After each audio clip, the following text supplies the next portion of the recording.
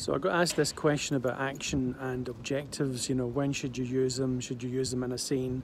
And the short answer is, well, in my opinion, you don't need them. Now, the reason I say that is that in real life, you don't carry out actions and objectives in your daily activities. Most of the time, you don't need to do that, right? So how does it happen? What happens unconsciously?